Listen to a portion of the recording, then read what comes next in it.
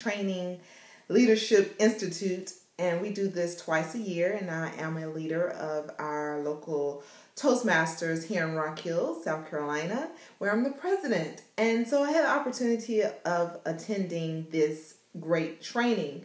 One of the things that I enjoy most about the training is the fact that you get to meet new people. You learn new ideas from people all over the area, the division, and you get to take back something to your local chapter of that particular of a Toastmasters group. And as I was there in this meeting, I was listening to the leaderships, the people who spoke, and the advice that they gave. And there were three things that I really was drawn into that I actually not only am taking to the Rock Hill Toastmasters, but I'm going to take with me in life.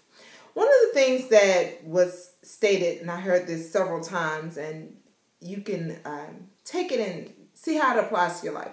One of the things that they were talking about was the fact that there's always resources, there's always people who've had experiences, there's people who have something to offer you, but the missing component most of the time is what? Asking.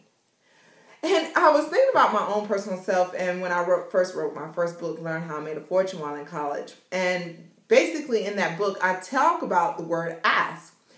But sometimes in my own personal life, I fail to ask questions. Sometimes I fail to ask in my prayer for things that I desire. I fail to ask. And when we have a ton of resources available and we're wondering, are we in this process or wherever we are we in it alone?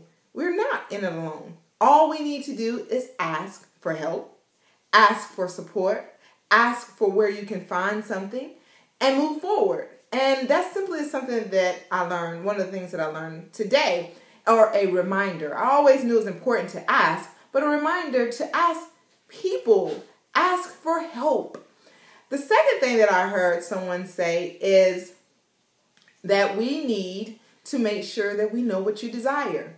How many times have you heard, or if you are, I believe in God, so therefore I believe in prayer and I believe in scripture and the Bible. And so I've always heard God knows the desires of your heart.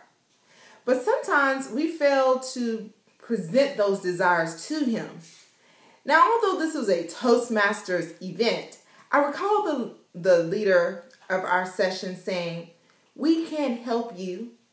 We can't help you if we don't know what you desire. If we don't know what your path is, what direction you want to go. We can't just make it up for you. But if you share with us what your desire is, then we can lead you through the path of leadership, lead you in the direction you should go. And I started thinking about that, even though it relates to a professional organization. The great thing about Toastmasters, it is a personal development. And I started thinking about how many times God has asked me to share what my desires were, but because I either felt that He wasn't big enough or great enough, whatever it may be, that's my truth, I failed to share my desire. So as I was listening to that, I was thinking, man, even though God knows the desires of our heart, if we don't ask Him, once again, there's ask, and we don't state to Him and share with Him our desires, our visions for our lives. That's why we're here. We have to share with Him what our visions are. He's given us the opportunity to experience His earth, His heaven on earth. But if you have no clue what it is that you desire, He can't really lead you because you're going to be looking for everybody else to give you what it is that you don't even know what you want. So that was the second point. State what you desire. What is it that you want? Be clear. And then the third thing I heard was you have to have a plan in order to be a successful organization or successful Toastmaster. You have to have a plan. You have to have a vision. And we've heard that also. Write the plan. You cannot make it as a success in your life if you're not writing the plan and making it plain, having a vision. No one knows where you want to go unless you make a plan and have a vision. So those are the three things that I want to share with you that I learned from just a training, a simple 3-hour training for Toastmasters that I can use in my spiritual life, my professional life, and my personal life. And so therefore, I ask that you ask if you need help. Share what your desires are. Make a plan and go for it. This is day 2 of VEDA. That means vlogging every day in August. That's right. That's exactly what I'll be doing. Vlogging every day. When something comes to my mind, there's a topic or a subject, anything, and it's on my heart, I want to share it with you.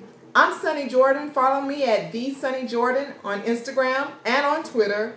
Also like Sunny Jordan on Facebook. And you can also visit my webpage, sunnyjordan.com.